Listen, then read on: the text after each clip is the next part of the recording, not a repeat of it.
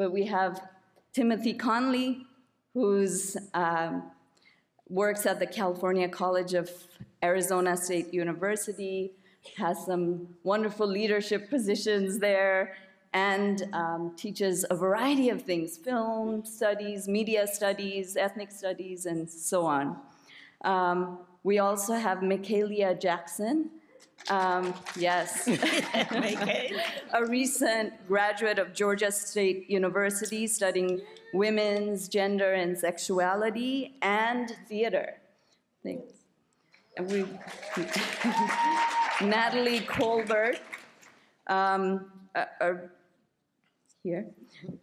retired teacher after 34 years as an elementary and middle school orchestra teacher in the Atlanta public schools. We love our educators. We love our educators.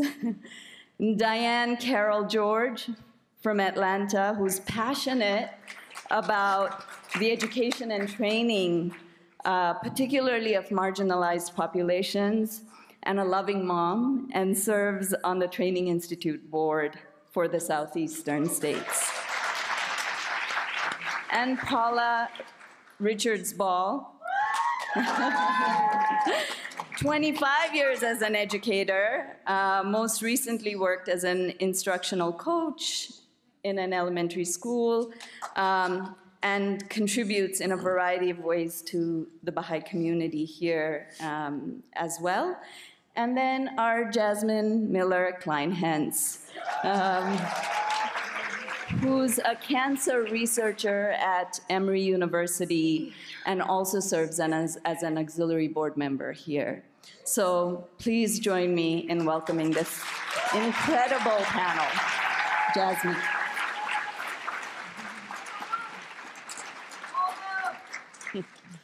Thank you. Thank you all so much for the love and support. And I just wanted to preface this panel as I'd say it's more of a conversation and sharing some of our learnings, especially from this moment of historic portent that the House of Justice talked about.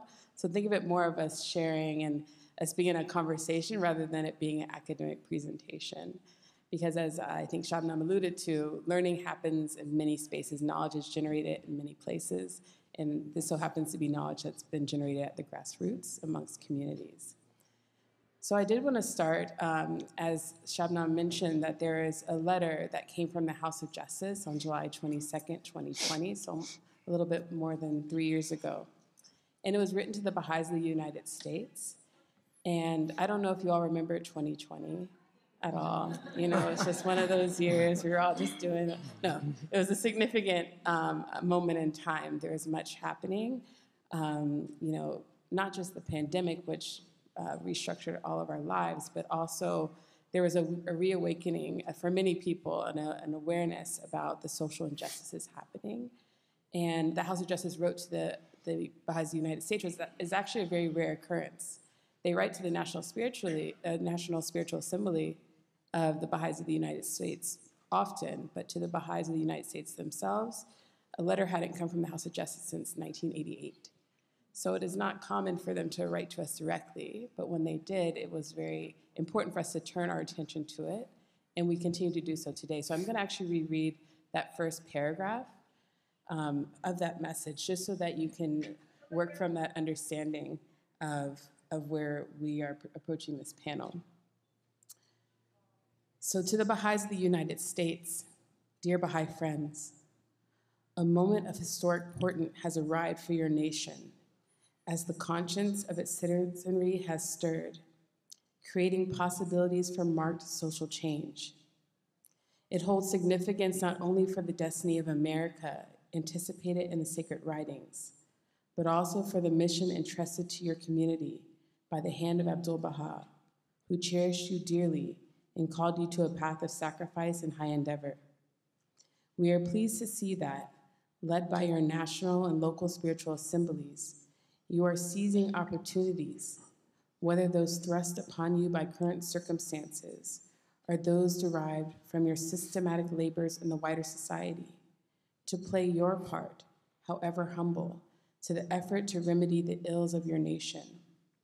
We ardently pray that the American people will grasp the possibilities of this moment to create a consequential reform of the social order that will free it from the pernicious effects of racial prejudice and will hasten the attainment of a just, diverse, and united society, that it can increasingly manifest the oneness of the human family. So with that paragraph in mind, there are many of us that seized opportunities, but some of the friends that are on this stage are those who are coming to share what we have learned since seizing these opportunities, particularly in the Southeast region. Though we have a friend from the West who also,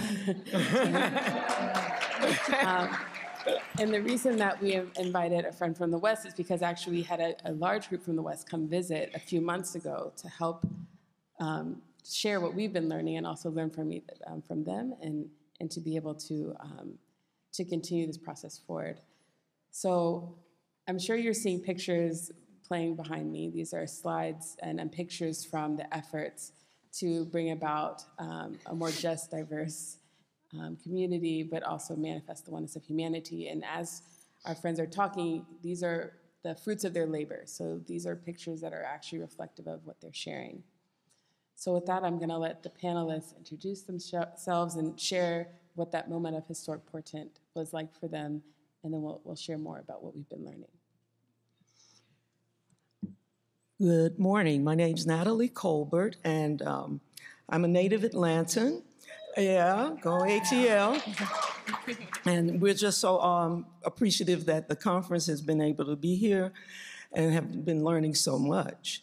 I remember that during that time, that summer, the way I was affected by it is that I have a son who's 30 years old, 35, and grandchildren. And as the events were unfolding, I began to say to myself, another generation is seeing these same things that I have been witnessing, and how can we begin to have the right type of conversation in families and with our youth that can help them be able to use a spiritual solution and learn how to really make change and affect it. So with that, I began just talking to my family about it. And I think that was the change for me during that time. Hi, I'm Paula Richards-Bell, and for me, I'm a Guanetian. For me, the first thing that I remember about receiving the letter from July 22nd, 2020 is my community's immediate reaction to the call to study it together as a community. And we did that over a series of weeks. We studied that letter along with several other letters that had been written about race in the United States. And the love that we had been fostering, because I was fortunate to always be in a community that had spent a number of years prior to this moment trying to center African Americans within the community, small population in the Baha'i community, but always trying to make sure that we were centered. And we probably spent a decade working towards that. And so when this moment came, there were a lot of us really ready to dive in and study and think about what we could do as community members to make change. And the other thing about 2020 is the series of brutal murders that occurred right before this letter were impactful, because 2020 was also the same year that I was going to have to send my son off to college, and he was going to have to really leave my home of protection for the first time, and he represents and embodied all of the things that were being attacked. Mm-hmm. And recognizing that any moment, regardless of what he was doing, he was vulnerable and that I could not protect him, really hit home that particular year. And having a community that recognized that with me was very supportive and helpful. My name is Diane Carol George. When I reflect back on 2020, it was, for me, the first time where I kind of realized that our society is not as stable as I thought. That at any moment, if a real test were to hit our nation, we would not be prepared. And I didn't know how to respond to these things. You know, there are a lot of things on the news and different things. And I felt when we received this message, I felt like honored to be in a faith that is directly addressing the American Baha'i community about these issues. And not only were they addressing it, the way in which they're addressing it.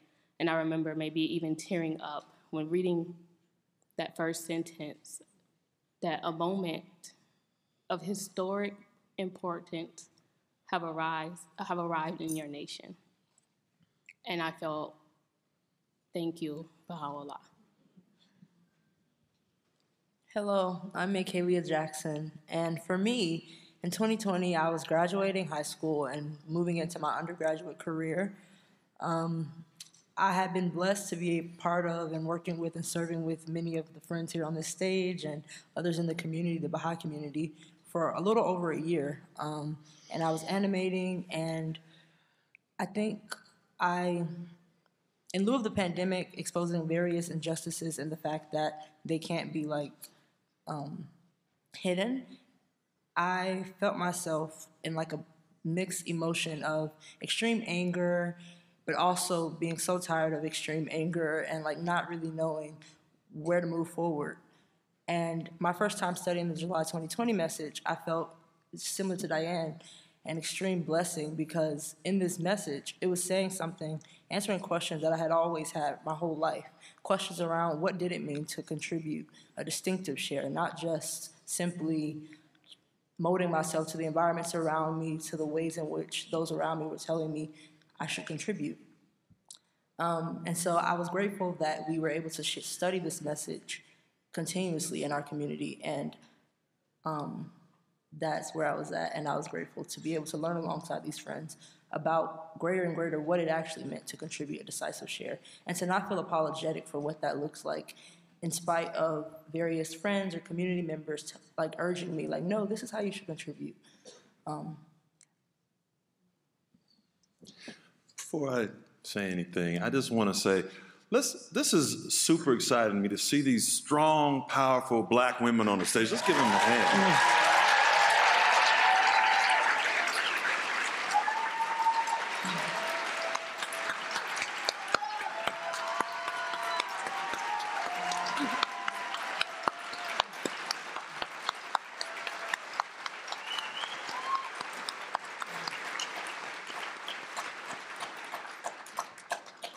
And I wanted to say that I'm Tim Conley, by the way. I'm from California, South Central Los Angeles. They say South Los Angeles. I'm from South Central Los Angeles. It's a whole nother conversation. But I wanted to say that because I was raised and I was taught and held up through all of the challenges of my life by Black women.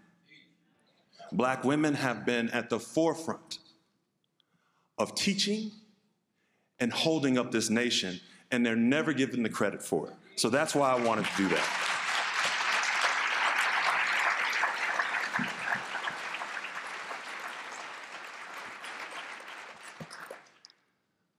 A moment of historic Portent. What did that mean to me? I was sharing with the friends yesterday about an incident that happened in a series of incidents that have happened in my life. And it was probably a month before we saw the unfortunate, tragic incident with George Floyd. And I was up early in the morning before teaching my class, and I was out walking my dog to go to the bathroom. And there was about 15 Los Angeles LAPD cars out front, about just a stone's throw from my townhome. Across the street, a neighbor had had a domestic incident that had happened. That neighbor, also African American, was about 5'6", 150 pounds. I'm gonna stand up for a second. I'm the largest Bahá'í in Atlanta right now. I am 6'6", a retired professional football player, and I am not 5'6", 160 pounds. But to many of the police officers in our nation, whether they recognize this consciously or not, they have been taught something that started by the first police force in this nation, enslavers, I should say. There was a language given to somebody that looks like me, a brute or a buck, a violent, lacking intelligence human being, well, not human being to them, animal, whose only goal is to eat fried chicken, watermelon, rape white women, and kill the white man. That was the language used to justify the barbaric treatment of somebody that looked like me. So fast forward that into the future. This white supremacist, racist thought still exhibits itself in police departments. And whether they know this history or not, when they see somebody that looks like me, whether I'm dressed like this, which I was that morning, all they see, thug, criminal, danger, all of those things. So the first thing they did is I got about 15 police officers pulling out a gun, pointing it straight at me. I am terrified because it happens over and over and over again, and I'm tired. I'm tired. It's been happening since I was 15 years old. And the only thing that stopped them from pursuing this was my white Australian wife, who came outside and demanded that they put their guns down. So how am I supposed to feel as a man, a proud man who comes from proud, strong people, that I have to rely on my white wife to protect me? So when I received this letter, I said, glory be to God that this administrative body understands. They understand like Abdu'l-Baha understood. And Abdu'l-Baha began to understand the condition of people of African descent because of his relationships that he built with folks like Robert Turner, so on and so forth. So when I think about this moment, I think about this happened to me, but what am I going to do now? And I want to close this part of what we're talking about with something, especially since we're in Atlanta, from Dr. Martin Luther King. Now is the time to make the real promise of democracy. Now is the time to rise from the dark and desolate valley of segregation to the sunlit path of racial justice. Now is the time to lift our nation from the quicksand of racial injustice to the solid rock of brotherhood. And I'm gonna add sisterhood to that. Friends, brothers, and sisters, now is the time for us to continue to work, and this is what we're talking about today.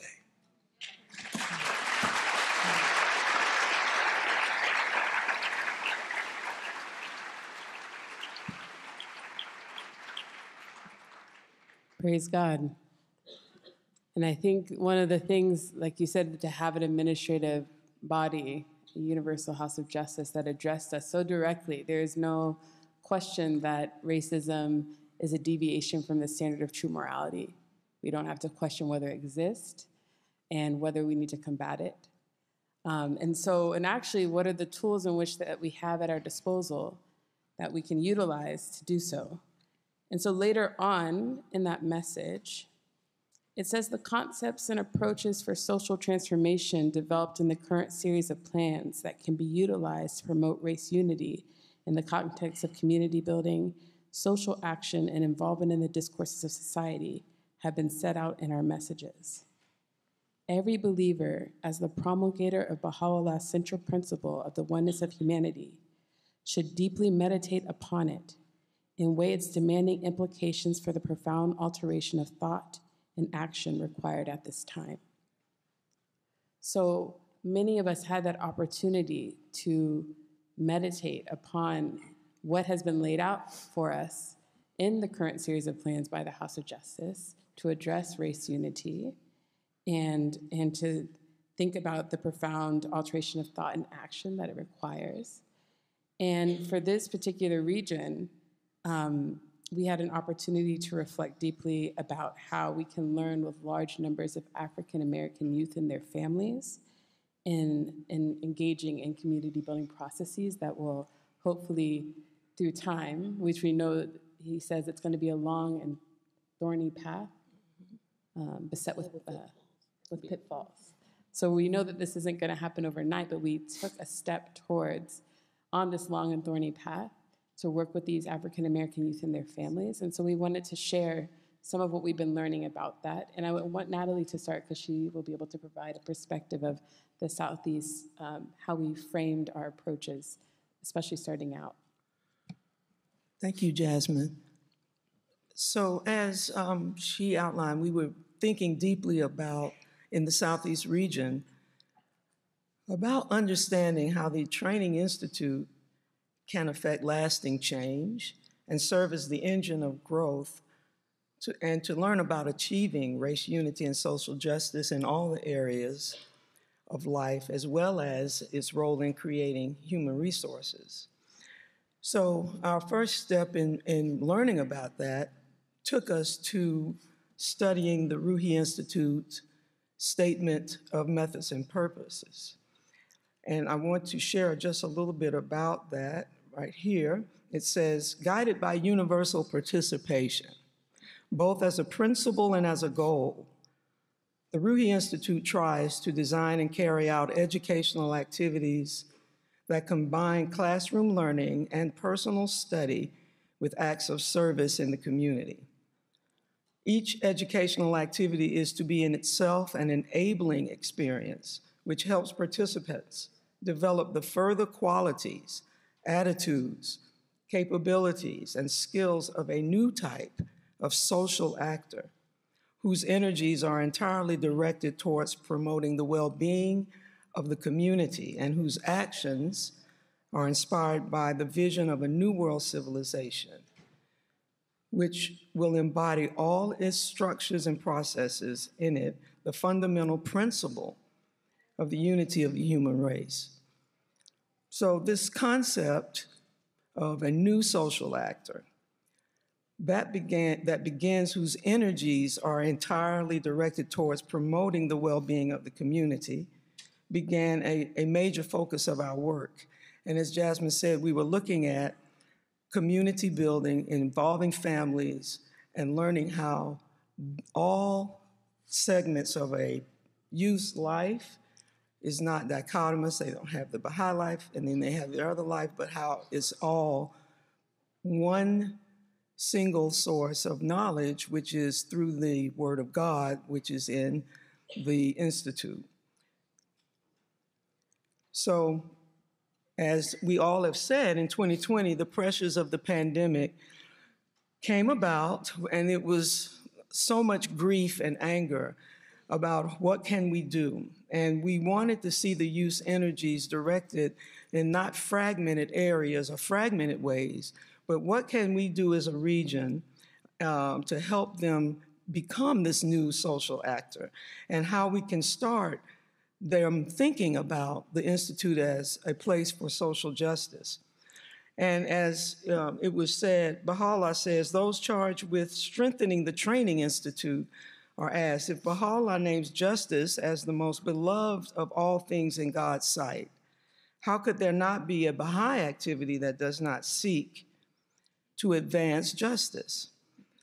So we then turn to the Institute after the extreme upheaval that occurred in 2020.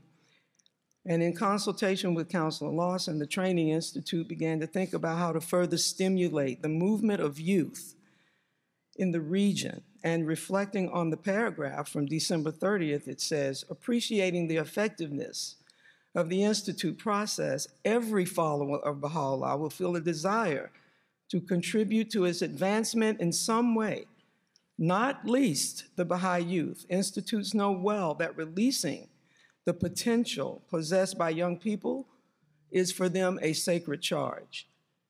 We now ask that Baha'i youth view the future development of the Institute in the very same light. So when in that summer there was a surge of awareness in the society about the pressing need for social change, we saw hundreds and thousands of people channeling up their energies into movements that they felt addressed social change. And then we received the July 22nd message telling us about the moment of historic portent for our nation.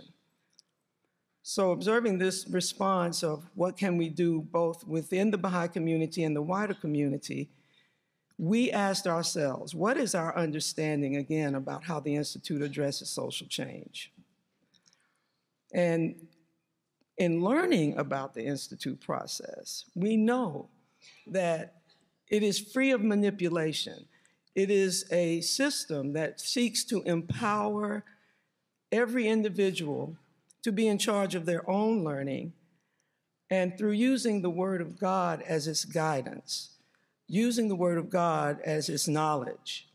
And there are too many examples of participation by the righteous and the highly trained in the structures of oppression to allow any objective observer of social processes to accept proposals of change based solely and entirely on the redemption of the individual, without direct attention to social forces and structures. At the same time, history has already shown the evils of systems that deny individual freedom and derive their moral and social codes from a perception of the necessity of change in the structures of power. So the Ruhi Institute tries to understand the processes of transformation of human society in terms of a far more complex set of interactions. And this is from the Statement of Methods and Purposes. There are two parallel developments, the transformation of the individual and the deliberate creation of structures of a new society. Moreover, just as it does not view the human being as a mere product of interactions with nature and society, it does not identify structural change only with political and economic processes. Rather, it sees the necessity of change in all structures, mental, cultural, scientific, technological, educational, economic, and social, including a complete change in the very concepts of political leadership and power. It is understood then that individuals, all of whom possess a more or less developed spiritual nature, may be illumined by the divine teachings, even under the most of oppressive social forces. These individuals then, by no means perfected, try to walk the path of social transformation, a path nevertheless is not one of individual salvation, but one which implies a constant effort to create and strengthen the institutions of a new social order.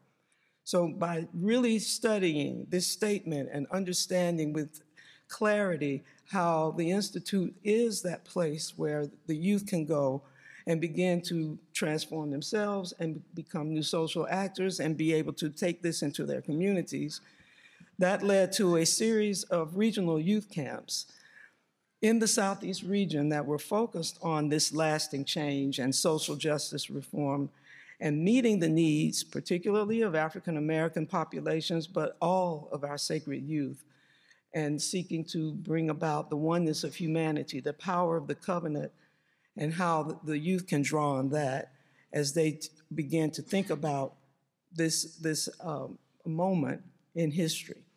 So my colleague and friend here, Paula, will talk to you about how we began that process of learning how, as tutors, we can begin to talk with our youth about this self-transformation. So one blessed thing about the Institute process is it's systematic, and it's systematic so that it can be replicated. So there were specific steps and actions that happened, and there was a continuous belief in action, reflection, consultation, action, reflection, consultation. That is a process that's ongoing, like right now, with regional camps. But the very first time, we began with tutor prep, recognizing that any institute process and any study can only be as effective as the tutors that are leading, facilitating, and learning with the group.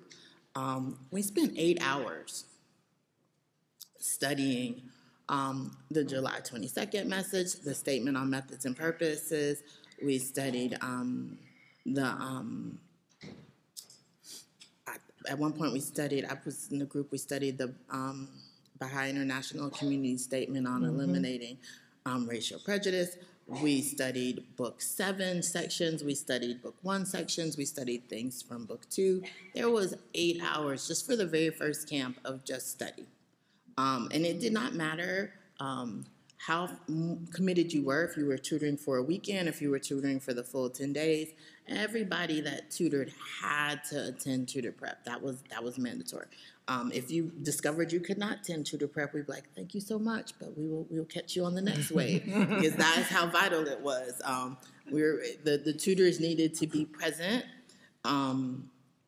because studying systematically those documents allowed tutors to be able to handle whatever conflicts and whatever isms arose within the camp. There was no need to then turn to something else or try to figure out another way of handling the situation, because the Institute was born of working with people of color and handling situations in some of the most, egregious spaces. And so clearly in our space, we can use that same systematic process to do that. So tutor prep was very important.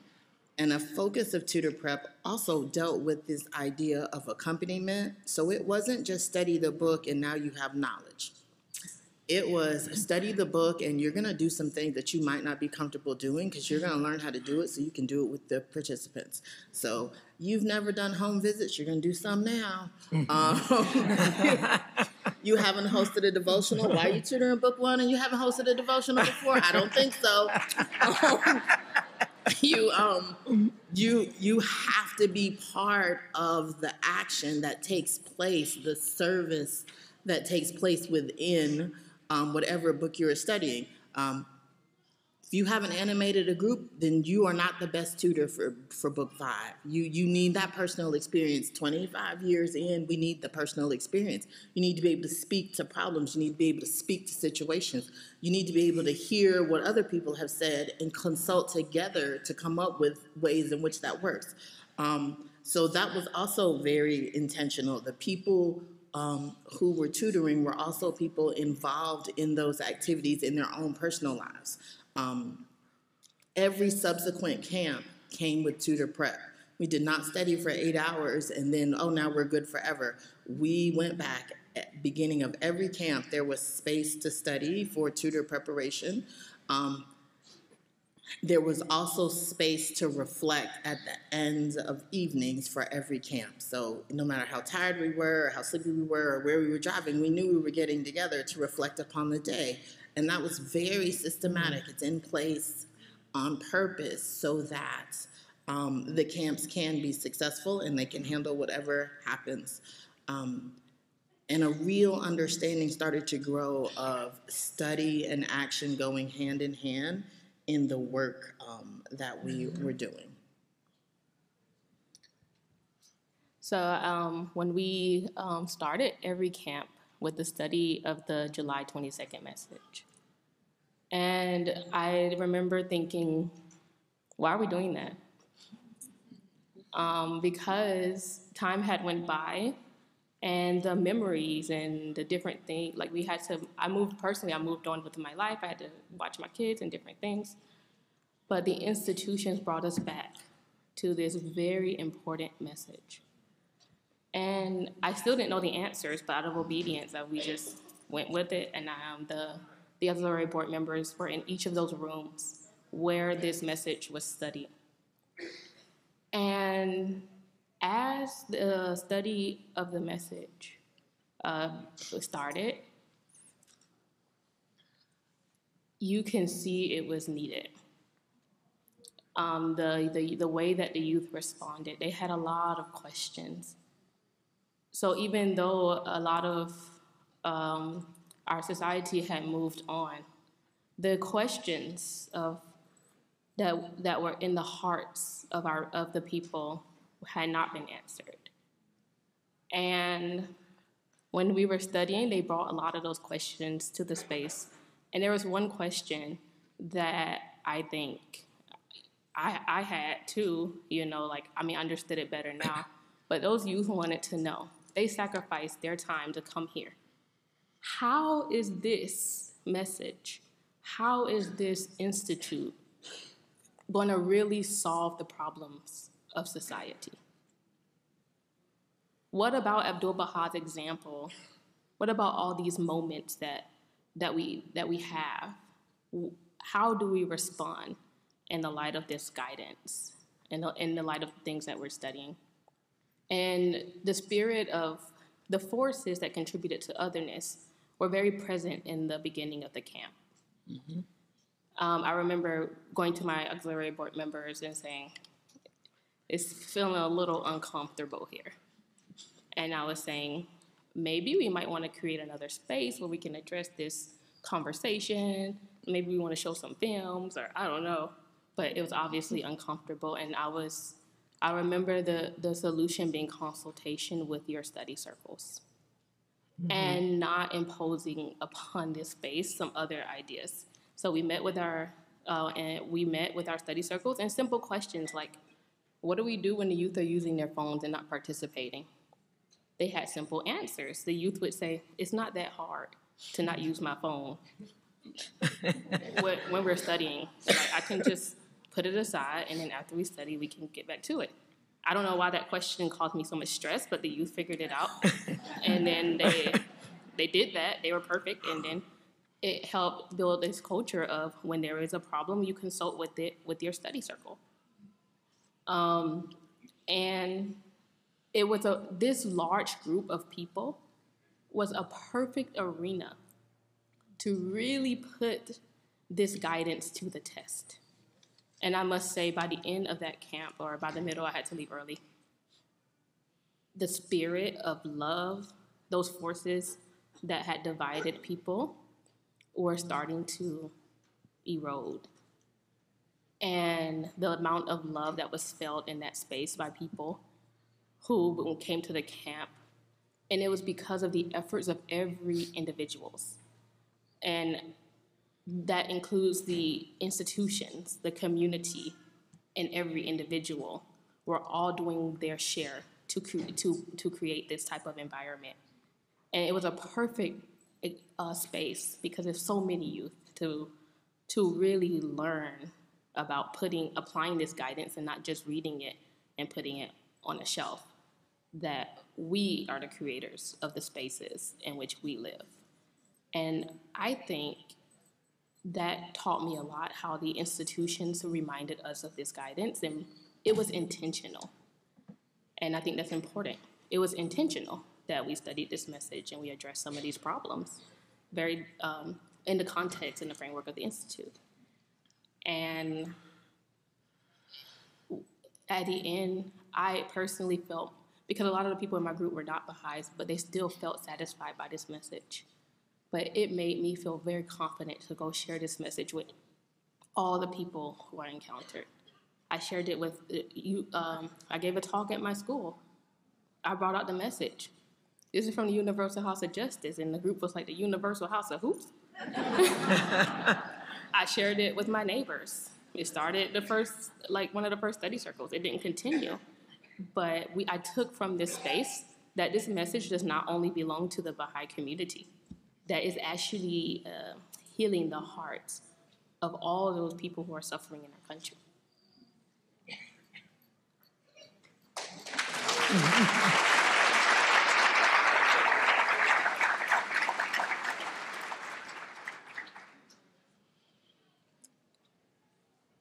And so just to give a little bit of context as well for these camps. The first camp that we had, it was in June, and it was actually a 12-day camp. I attended my first youth camp in 2019. It was about a weekend, I think. It was a weekend camp. There were youth from the Southeast as well. And so we didn't have any major youth camps in 2020, as you might imagine. I'm sorry, we did. We literally did. The camp I was about to share with. In a span from the first and second camp I attended, there were a few months where there were no larger camps. And then, in reflection of what we could do, it was decided that this camp would be 12 days. Now, to the average person, to go from a weekend to a 12-day endeavor with a lot of new youth that may be attending the Ruhi Institute for the first time, it felt like a big jump to me. And we didn't really know what would come of it. But by the end, we had roughly 130 youth that had participated in some extent in the camp, most of which actually stayed the full 12 days, and a lot of whom that was their first experience with the Ruhi Institute. And so some of the transformation that we were able to see very clearly over the series of camps, because that was the first in June, and then we had another Labor Day, and then a weekend, then we had another Thanksgiving over a weekend, and then we had another longer one this December, and then we had our last this past June, actually. Some of what we were able to see was that many youth, some of whom had been involved with the Institute process before, some of whom were new for the first time, were able to learn very quickly what it looked like to actually apply what we were studying. In each camp, there was planned outreach and community involvement based on what study circle you were a part of. So the book ones, for example, there was devotionals organized for them, home visits to Baha'i families mostly, where they were able to share some of the concepts and say prayers around what they were learning. Book two participants were also engaged in home visits. Book three participants were able to go out into communities and teach children's class, either that were ongoing already or be able to learn about outreaching for new children's classes, as well as by, I believe, the third camp, being able to host a children's festival adjacent and within this youth camp. Other aspects of transformation that we were able to see over time were that many families were actually becoming quite engaged in this process as well. It was no longer just youth coming from South Carolina and Mississippi with their, besties and maybe never going back home to share with their families. Actually, by the last camp, we were able to have family gatherings, and some families brought mothers and children that were part of children's festivals, but also that joined Book One. And we were able to even see, even amongst the volunteers, by the last camp, many family members were maybe I haven't helped at a camp before, maybe I've never done the Ruhi Institute before, but I would love to come and just be in the space and serve food, or I would love for a youth to come visit my home.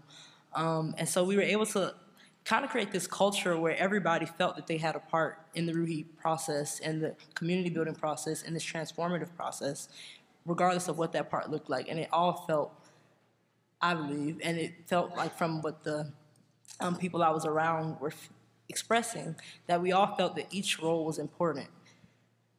In addition to other transformations that we were able to see, youth were able to forge long-term friendships that at the beginning of the camps, maybe like Diane was mentioning, there were some, tensions, but by the end, there were friendships that are even forged to this day. There's a group chat made, and many of the friends are in this room, so we always are really happy to see each other. But then also reflecting with each other on how is it going? For many of the youth that came, they didn't necessarily have a large community that was doing many things back where they were back home, but they really were inspired by being able to serve and actually apply what they were learning while they were here in Atlanta. So much so that by the end of this camps as well, our last camp in June, it was planned for some youth to be able to dedicate a period of service after the camp. And initially, the vision was for several youth from the many states that have been represented within the camps, from states and also areas: Jackson, Mississippi, Florence, South Carolina, Metro Atlanta, Georgia, Gwinnett Cluster in Georgia. And by the end, though, there was a cohort of about 4 youth accompanied by a resource person and Natalie. And what we were able to accomplish in the month of July, we actually were able to travel to each of those areas, actually to some extent, some visits longer than others. We were able to go to Jackson, Mississippi most recently and help in the revitalization, I suppose, or the vitalization of a focused neighborhood that is going to be like new and developing, and we were able to like help them to see the tangible next steps. We were able to go to Florence, South Carolina, and accompany some youth that have been present in most of the camps, and starting children's classes, but also learning about what does it mean for the effectiveness and quality of the children's program to be uplifted, specifically drawing on resources from the neighborhood. And so those are just a few of the things. We were also able to outreach around the Baha'i Unity Center in Decatur, where these camps were hosted. And this past month, we were able to speak to about 70 people out of 200 doors that we knocked in within a week's time, every day going out, studying in the mornings, going out in the afternoons, reflecting on what are the questions that we're asking people, what are the questions that yielded the 12 conversations that maybe lasted more than 15 minutes. And in that learning, we were able to have several people that actually came, a few people that came to events within that week, and we were able to think about what is it that got this mom and her 3 kids to our children's festival, days within meeting, or this youth to come to a youth night on his own volition within meeting. And we're still, I think, reflecting on this, but a lot of it had to do with tapping into what they also understood to be important, and that importance is working together with the community. Many of the people that we spoke to didn't necessarily already feel that their community was very collaborative, but saw that there was a need for it. And so I feel like the more that we were able to tap into that in our conversations, the longer the conversations would yield, and often people would share like things that they're trying to do already that they feel to be addressing these, and often they're very eager to hear about a larger process that was taking place where more and more people are gathering and also considering that there's a spiritual reality to these solutions.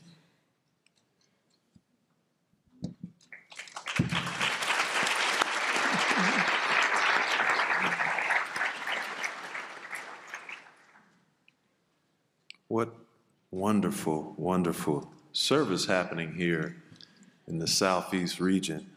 I was excited to hear about Mississippi being included in this service, right? My family ranged from a small town, Grenada, Mississippi, about an hour from Jackson, Mississippi, where you all were serving. And so I'm happy to hear that the message of Baha'u'llah is shining its way through Mississippi and other places, of course. I just want to share briefly about when a group of African-American tutors made our way to Atlanta back in March when it was much colder. Kind of felt like this room outside. Not how it feels outside now, but like this room, you know, you need a jacket or shawl or something, right? But in all seriousness, it was really, really transformative for us to be able to share about the service and learning in a large city like Los Angeles and also in metropolitan area of Atlanta, right? And one of the things that was really important is one of the friends was invited who at one point was really, really active and sort of pulled back in many respects, and I can understand why. I had a long conversation with this friend before we came down here, and she explained to me that one of the reasons that she had pulled back is the reason that a lot of folks pull back. We have been studying a pathway of service and talking about unity from one perspective for so long, and is extremely Eurocentric. It is not talking about centralizing or acknowledging other perspectives, one of them being Afrocentrism. Afrocentrism is a pathway of study and understanding, seeing the world through what we would call African eyes. I heard my dear brother Masoud Olufani talk about his connections to his family roots in the continent of Africa and really engaging in a high level of Afrocentrism. And there's been a stain on this country of really not allowing for and speaking against people of African descent in a derogatory and undignified way. and speaking as if people of African descent are less than. And that language seeps its way into not only those of European descent, but of other descents in our communities, whether they want to acknowledge that or not, because that is the language that has been reigning supreme in the continental United States. So because of the challenges of not centering Blackness or not centering other perspectives, it causes distance sometimes and challenges within communities. And in order to change that, it is the work that we're hearing about right now. The truth. The truth is that Africa, people of African descent, are those who come from the cradle of humanity, right? We know scientifically now that the continent of Africa is where humanity started, whether folks want to believe that or not. And that for thousands of years, innovation, thousands of years, strength, thousands of years of majesty come from the continent of Africa and spread out amongst now what we call the world. And so we're all one human family. And it's okay to center Blackness. It is okay to begin to understand the conditions of those of African descent in this country. And it is okay to really dive deep. And it is important to dive deep. And so coming down here, we studied from, I'll say, an Afrocentric perspective, the statement of purpose and methods. And I had never really dove into the statement of purpose and methods, and I've been a tutor for quite some time. And after studying that document, this friend, and studying from another perspective, a perspective that she could engage with, that she felt safe with, that finally understood her condition, has come back home to Los Angeles and has arisen to serve once again, and is doing so in what I would call being on fire, using hip-hop terminology. She is on fire in her service. And that is because of what happened here in Atlanta. And for the friends who cared so much to acknowledge the work and the majesty of people of African descent. So I'll stop there.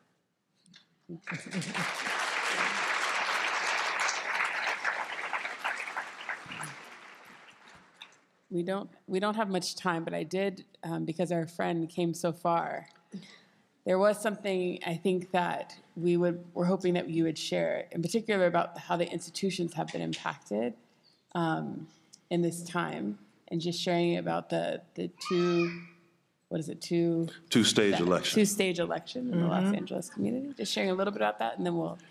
I'll try to make it brief, but you give a microphone to a former preacher and a teacher, and I don't always know how to be brief, but I will. Remember the convention. I'm looking at National your eyes. You give me the auntie eyes. I'm not going to talk.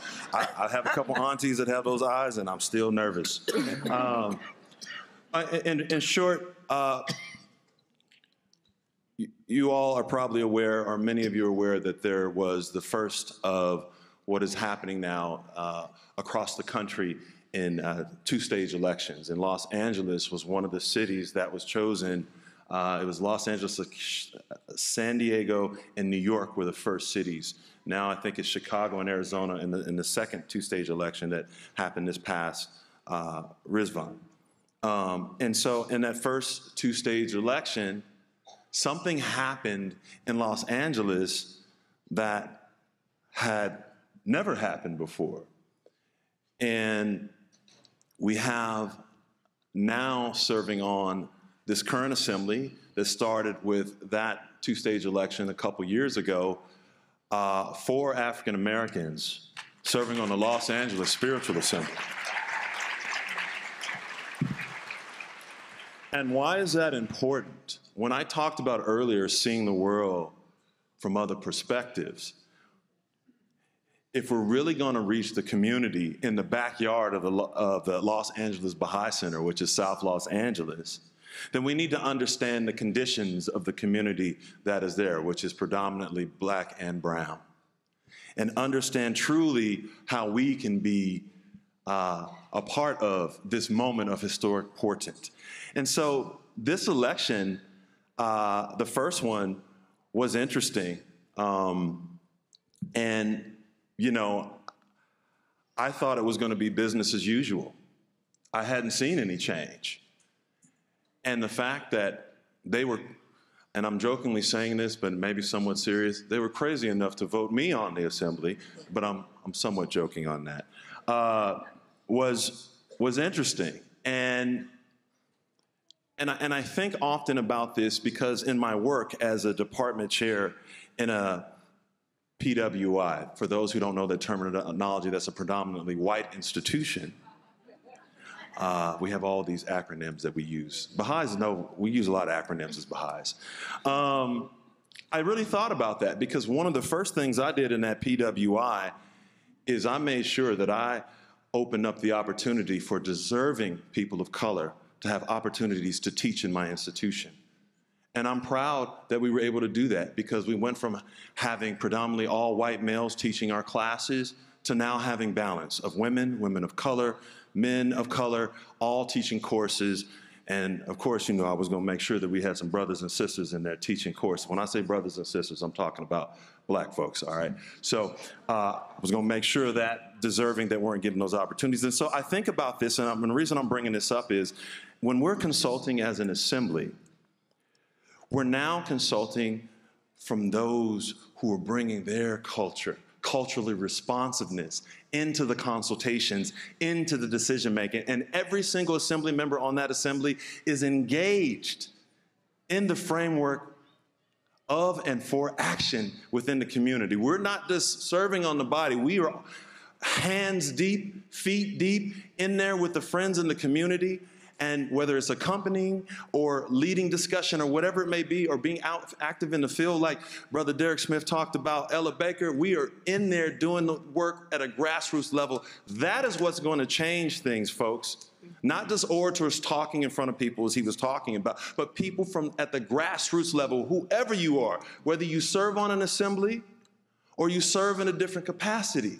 If your job is just to say the prayers, we all have a commitment to serve the cause of Baha'u'llah's panacea for society, for America, for Canada, or wherever you hail from. That is our duty, to be of service, and that's what this assembly in Los Angeles understands, and we want to thank the friends in Atlanta for helping us to help others arise to serve, and also learning from you all how we can institute some of the things you're doing in the camps that we're doing, such as focused neighborhoods like View Heights in the South Los Angeles area. Thank you. Thank you so much. I just wanted to thank all the panelists. I know it's hard to condense years worth of effort, hundreds of, and probably thousands of families, youth, community members, institutional members. We're trying to condense so much into such a small amount of time. But I think what you can see is that through systematic efforts to bring about social change, much can happen. And the systems of oppression are working hard, and they're systematic, and they do not rest. And so we have to do the same in terms of our systematic effort to raise up not one Martin Luther King, but one on every block, one in every home, multiples in every home. That's what we're doing. Praise God. And so I just wanted to thank you all and end the panel with just the last part of the message, which says, that which is confirmed is the oneness of the world of humanity.